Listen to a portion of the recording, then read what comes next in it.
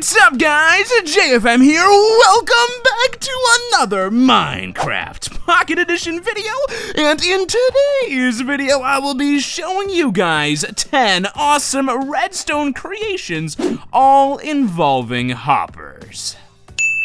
So yeah, I mean, they're all really cool builds. There are a total of 10 of them. So the first round, I'll just go and show you guys all the builds, and then I'll go around a second time showing you how most of them work. So a huge shout out to my man, Agent CPU. Thank you for making this map. Let's go ahead and explore the 10 hopper creation. So the first build I have for you today is the Redstone Trapped Stolen Item Prank. It's pretty cool. So basically, your unsuspecting buddy will walk over with a ton of goodies and place them in his chest, right? And you can check it out, and you can see all the items, and it's fine. It's all a good day. So your friend will unsuspectingly leave, then come back only to find an empty chest, and all of his stuff seems to be stolen.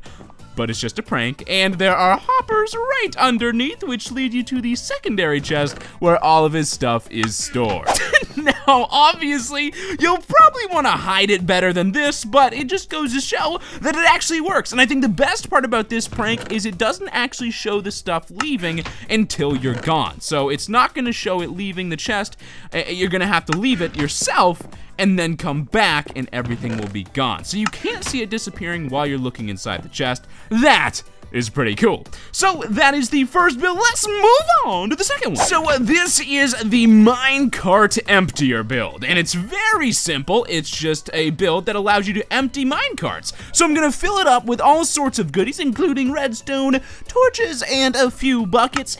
Oh, wait, hold on. Let's push it back there. There we go. And hit the button, and it should go ahead and just start unloading itself once it passes this hopper. Check it out. Check it out. And each and every time it passes over the hopper, it will drop another thing into the chest. So it's a pretty cool build. I like it a lot. Now, this next build is an awesome one. It's a redstone gambling machine. So check it out. Basically, what you do is you insert one emerald and then go ahead and hit the button to test your luck and see what you get in return. And I got a gold ingot. Okay, pretty bad actually. That's not, you would not want that. So let's try it again. Let's see what can we get with that emerald.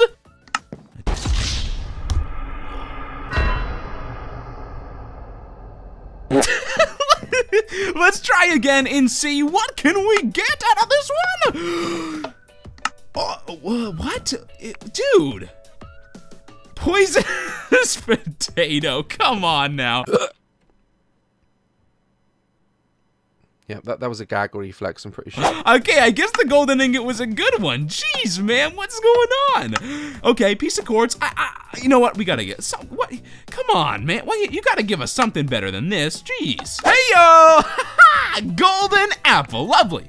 And if you go over here, you can actually check out the redstone that's required to work it. So there we go. Let's move on to the next one. This one is called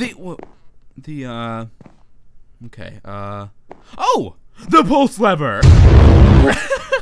And it's very simple. It's just a lever inside of this tower that will turn on and off a source of water. But the weird thing is it's not that simple. Take a look at how much redstone goes into this. It is crazy.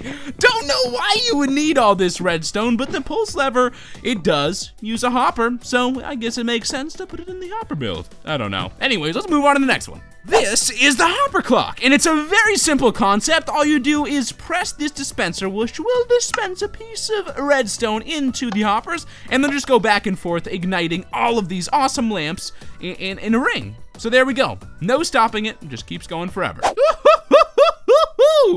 Okay, I'm stopping. Let's move on to over in this direction where we have an auto furnace. Now this is something most of you will probably be familiar with, but let's go ahead and start it up by putting coal into the coal chest, chicken into the chicken chest, and it'll all go down into this furnace through the hoppers to make a cooked chicken, which should go back out into the cooked chicken jar once it's done. So, very simple build. A lot of people use it, but it gets the job done for sure. Next up, we have an item collector using a hopper minecart. Check it out. So basically, what happens here is if there are items all over the place on the track, like, well, for example, slime balls, melons, blaze rods, and magma cream. The minecart will sweep them all up like a vacuum. Check it out, and it'll dispense them all into the chest once it lands. Look at that. Very, very, very, very, very cool. And as the 8th build, we have a keycard lock, which is very cool because it's an awesome way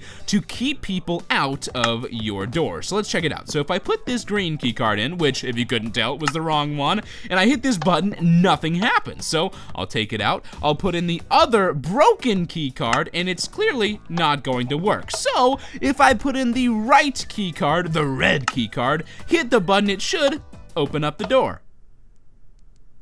Any second now? Any second now? Any second now? Well, Detective Jack has figured out the solution to this issue! Basically, the red key card that was supposed to work has two different names, red key card and right key card. So clearly, they need to be named the same thing, and that did not happen, so that's why that is broken. But it's fine, because at least you guys know what's wrong.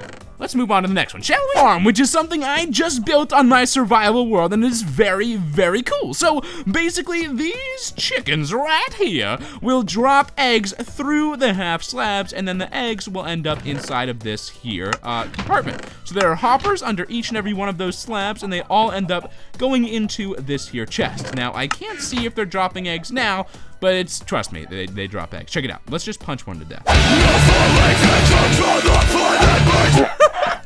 Okay, that should be enough. The rest of you guys can go. Anyways, now there should be a lot more body parts. Yep, 4 body parts of chickens. And last, but certainly not least, we have an item sorting system that uses redstone. It's very simple. You can basically set it up any way you'd like for any type or blocks or items you need. But so basically what happens is you add items into this top chest, and it sorts them out into the proper category of chest. And it's very, very cool. So let's go ahead and put some of this awesome stuff inside. As you can see, it'll suck it out right when I put it inside the chest, and it'll start sorting it right away into these chests on the bottom here. I've got some diamonds in here. I've got some iron ingots in here. I've got some gold ingots in here. I've got some emeralds, and I've also got some quartz. Now, what happens if you put something that's not in one of those categories or one of those items? Well, let's say I put some of these chickens in. They should end up on the other side here if it does not fit into the categories. And there they are. So yeah, that's that. Now I'm just trying to think, I don't know how to explain this. You guys can easily see this build. Is there anything else that needs explaining? That's pretty self-explanatory. That's pretty self-explanatory. This is pretty self-explanatory. That doesn't work.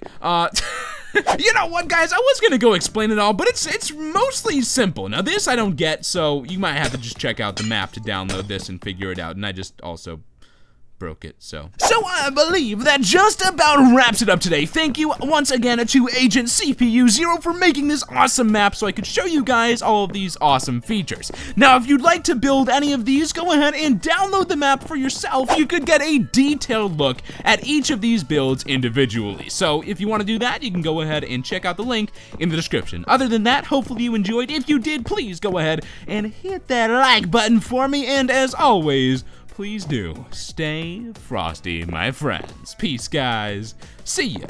Bye-bye.